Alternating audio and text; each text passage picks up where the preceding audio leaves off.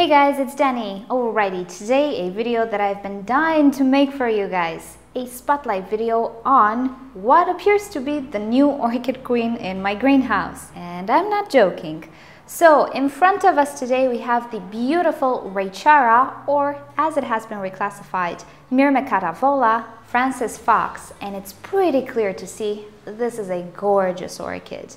But she's quite special. So today we're gonna talk about it. I was seriously considering to make a sort of an artistic video for her. This orchid can put on a little bit of a better display, so I will wait for her to do that in the following years. So I'll be sure to make one of those videos when the time comes. But definitely, I need to make a spotlight.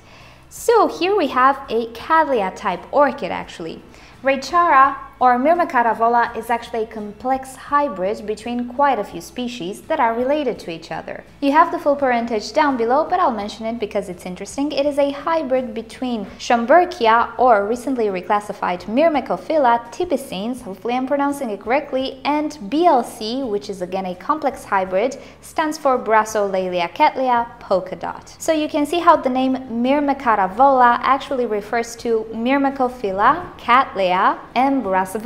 Now I did a little bit of research, and the Brassavola used to obtain this beautiful hybrid is none other than nodosa, while when it comes to Cattleyas there are quite a few, but predominantly they are Dowiana hybrids actually. So on paper this orchid sounds like a great hybrid, and in reality, oh, it's such a wonderful hybrid. So let's get you in a little closer and take a look at the flowers. So the first thing you might notice is that the flowers are not identically colored. Well, this is because some of them are older than the others. This is the latest flower. This opened yesterday, I believe. When the flowers freshly open, they have a really purple lip, as you can see, and also the petals and sepals are darker. They're a very rusty orange, maroonish, purplish kind of orange. Very hard to describe, but the colors are indeed more intense.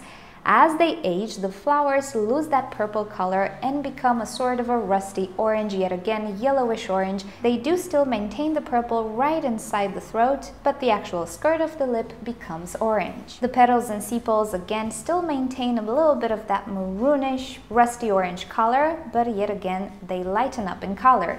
The colors do not become washed away, not in the slightest, so it's not like other orchids who lose their vividness. It's simply a color change as the flower matures. The flowers themselves are not tiny, so I'll give you a sort of a perspective.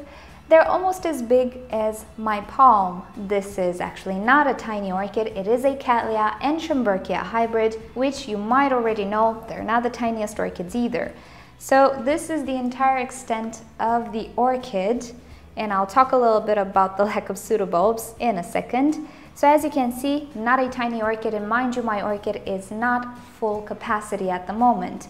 In my care, ever since we moved, she produced this pseudobulb, which is quite tiny, and that one, which is the one who's blooming right now. She can be bifoliate but also unifoliate due to her complex parentage. I've seen pictures on the internet with pseudobulbs that have 2 leaves and some that have 1 leaf. It doesn't really mean anything. I have seen unifoliate pseudobulbs on perfectly healthy Frances Fox orchids. Moreover, I've seen unifoliate pseudobulbs blooming more than the bifoliate pseudobulbs. But don't quote me on that, it's not a rule, it's just what I see. This is the very first time this orchid has bloomed for me. The flower spike arises from the top of the cane, and it is quite long. Since my flower spike is pendant, you cannot really tell how long it is, but this is a trait that this orchid inherited from her Schomburgkia parent. The Cattleyas don't have this long flower spike. Now, why the name change from Recchara to Myrmecatavola? Well, as you might suspect, it all has to do with the reclassification of Schomburgkias in Myrmecophilas. Why did that happen? Well, it kind of has to do with a special feature of these orchids.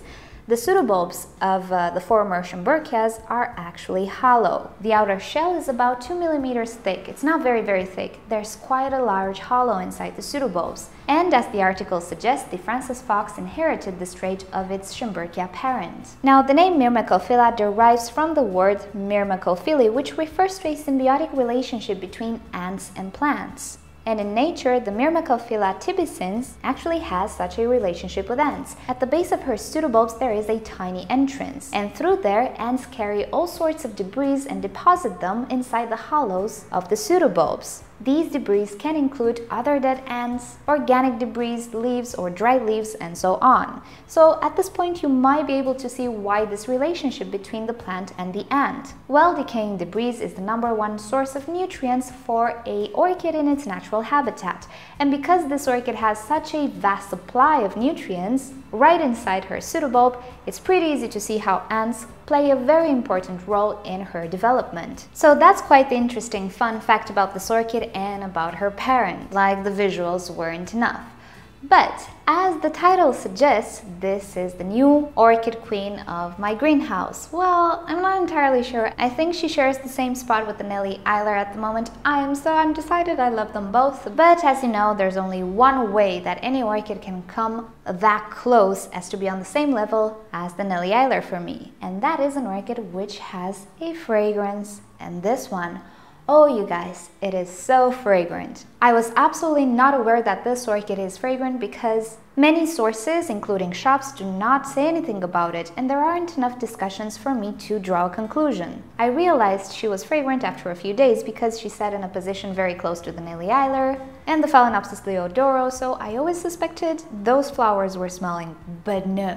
So doing some research, a few people suggest this orchid smells in the nighttime, while one single person suggests it smells in the daytime. You know what the truth is? It smells both in the nighttime and in the daytime. It is the strangest thing ever, but it's beautiful. So let's describe the fragrance. It's very, very similar to Brassavola fragrances, and you might know it is one of my favorites. The scent is pretty strong. This is not a mild, fragrant orchid. It is quite strong. Now, I had a chance to smell a Brassavola nodosa hybrid and the Brassavola cucullata, and in my opinion, there is a bit of a difference between those two. And this one smells more like the Brassavola nodosa, but it has a pinch of sweetness to it. It's a very subtle difference, and you cannot notice it unless you have a Brassavola nodosa right next to this one. Luckily, I have good fragrance memory, so this is just the slightest bit sweeter, which is absolutely fantastic. I dare say I like the smell of this orchid more than the Brassavolas. Now, the fragrance starts to appear somewhere at midnight. Somewhere in the morning time, let's say at 6 o'clock in the morning, it's kind of strong.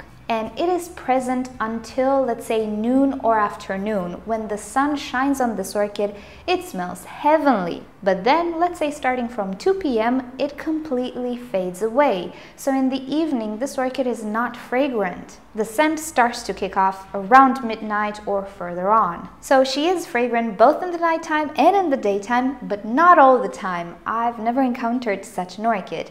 At least mine is. And as I was saying, the fragrance is not mild. The corner of my greenhouse in which I keep this orchid smells like her a lot. Now that I detected the source of the fragrance, I can definitely say it overtakes the Nellie Eiler, that's for sure. It kind of overtakes the Phalaenopsis Leodoro, which, if you don't know, is a very, very strongly perfumed orchid. Mind you, the Leodoro only has one flower open at the moment, so things might change. But this is powerful. If you're sensitive to fragrances, this might be an issue. So for all intents and purposes, this orchid hits all the marks. She looks wild but elegant at the same time, like the Nellie Eiler, which is more elegant than wild. She has one of those colors that I really, really like, the orange, rusty orange, and this really deep purple, such a great contrast. She is absolutely fantastically fragrant, and has a bonus over the Nellie Eiler actually. She is not finicky at all. If you can take care of Cattleya hybrids, whatever Cattleya hybrids you find on the market, complex, easy to care for, then you will be able to care for this orchid as well. The only thing she really, really does like is a lot of light. She currently gets Vandalite, and as you can see, she's really not reddening up all that much. I have some reddening on the pseudobulb right here, but not a lot. She can take a lot of light, and she actually loves it, so that's a little bit of a downside. If you don't have a location with very, very bright light, it might be an issue. I'm not entirely sure since this is the first time it bloomed for me, but I've always kept her in Vandalite, which means direct sunshine filtered through a sheer curtain, and it gets this intense light for more than half of the day. She also is a warm to hot grower. She tolerates heat very, very well, is not finicky about humidity and all of those things. So if you cannot provide the humidity that Miltoniopsis and Nellie Eiler prefer, it's okay. This one can take it. So for all intents and purposes, she's easier to care for than the Nelly Eiler. She also bounces back faster and easier.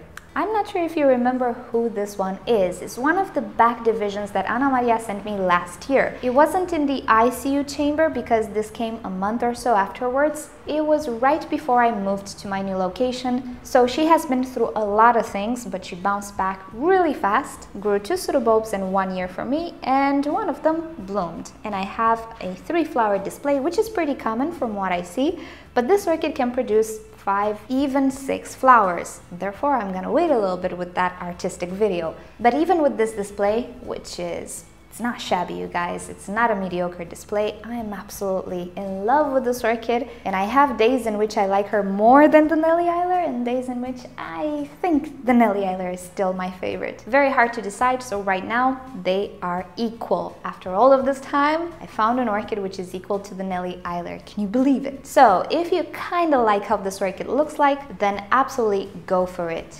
So alrighty guys, thank you for watching. Hope you've enjoyed this. Let me know what you think about this one. Which one do you think is better, the Nelly Eiler or this one? Visual wise at least. Fragrance wise, just think of Brassavola. This is how she smells like, and it's pretty powerful. While the Nelly Eiler has that really pretty lemon scent. So let me know down below. If you've enjoyed this video, please give it a thumbs up. If you hated it, give it a thumbs down. Subscribe to my channel for daily orchids and plants videos. And don't forget to turn on notifications so you never miss a video. And stay tuned for another amazing orchid in a few days. It's still growing. Anyway, you'll see what I'm talking about. So I'll see you guys next time. Bye! Another orchid that is preparing to bloom is the Vanagara Apple Blossom. Yet another one of my favorites. I have so many favorites. This is, however, not a queen, but she's absolutely gorgeous. And ever since I got her, she never made more than 2 or 3 flowers, if I remember correctly. Well, this year I'm counting 6 buds so far. But if it just so happens to be more than this, I'm not gonna be upset. Problem is, yeah, she's growing into the curtain. I need to totally move her until the flowers bloom.